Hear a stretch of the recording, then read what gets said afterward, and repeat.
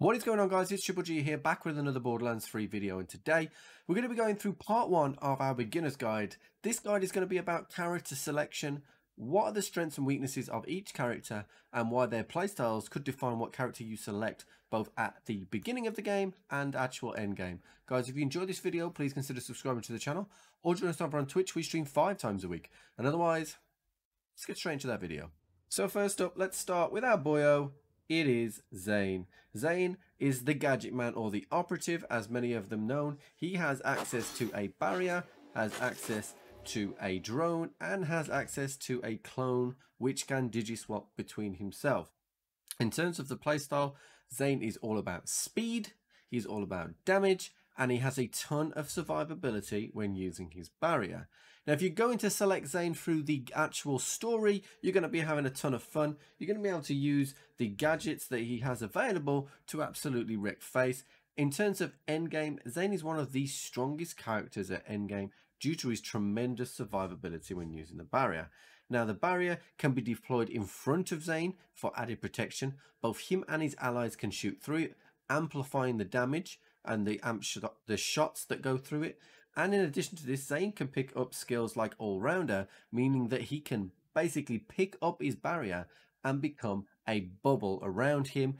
Makes him look like a hamster ball running around the map, which is pretty damn cool. In terms of the Sentinel drone, the blue tree is where Zane's damage kind of lives. Lots and lots and lots of these skills are on kill, so you can see here, when we kill an enemy, we get movement speed. The faster we move with that movement speed, the more gun damage we do. So you are going to be zooming around with Zane and having a ton of fun. His capstone includes Seeing Red, which gives you instantaneous kill skills and instantaneous damages. So all that damage buff, all that extra shots, all that health healing, everything all at once. And his drone can also deliver grenades, which is a pretty cool skill. Recently, the clone was buffed, so now the clone can do a tremendous amount of damage. I think it's like 30 times damage when you actually take double barrel. And as well as that, the clone can be a distraction, which is really, really good for just kind of getting out of tricky situations. So next up we have Flak. Now Flak is incredibly cool. He is known as the damage boy. He can do a ton of damage in terms of boss killing like no other character in the game. He is a Beastmaster, so he has access to pets, as you can see on the left hand side of my character here. He has access to 3 different pets. His action skills include a Gamma Burst, which puts a gamma radiation bubble essentially somewhere on the map that you can either stand into heal or damage enemies with.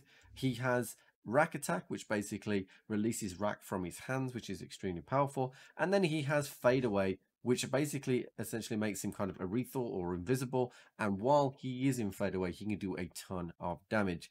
So as I said before, Flak is a boss killer. If you're going through the story, you are going to need to pick up some health along the way, because he is a glass cannon and he does struggle with survivability at times, particularly through the story. However, his orange tree here is where all the damage is made. Flak excels with snipers and rocket launchers because we have skills like Leave No Trace, as well as Head Count and Two-Fang. So you get that ability to not only get your ammunition back, but also fire extra projectiles, which comes in really, really well. He also has skills that once you've killed like a badass, for example, you can then carry that damage for a significant amount of time for the next 2 or 3 minutes. So Flak has a ton of damage output, but just bear in mind he can be a bit of a glass cannon. In terms of boss killing though, there is nobody at killing bosses better than Flak.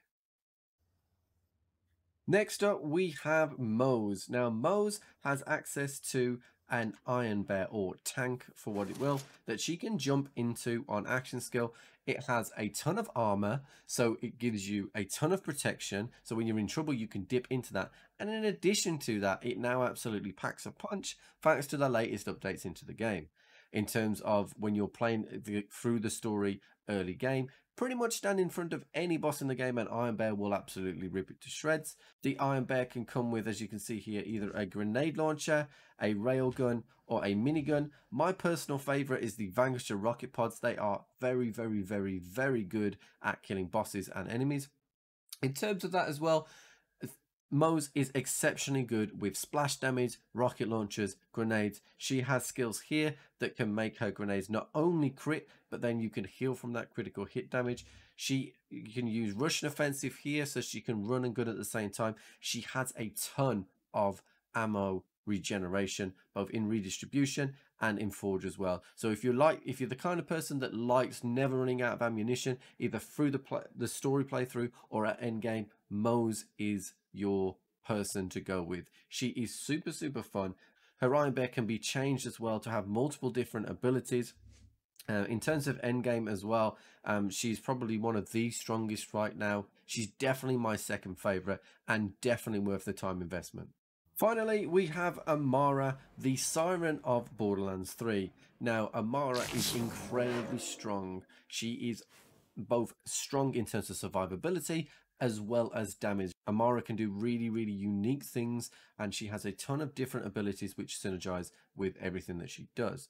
One of the unique things about Amara is she has skills that boost her elemental damage depending on what she skills. She can boost both incendiary, shock, and corrosive by just using her skill tree. In addition to that, she has a phase cast, which is kind of a projectile that goes out. She can actually grasp, pick up enemies and immobilize them, very similar to Maya in that sense.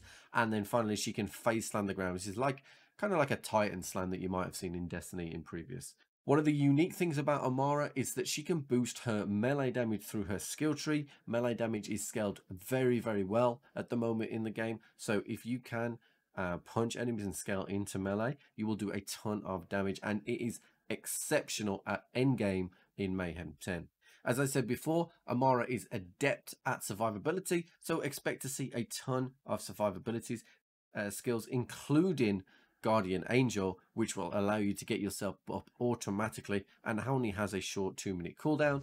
In addition to that as well, she can boost both all of her elemental effects and she can boost her splash damage.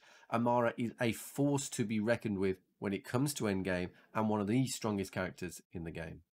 So guys, that's it for today's video. If you have enjoyed this video, please consider subscribing to the channel or join us over on Twitch. We stream 5 times a week. And otherwise, I'll catch you on the flip.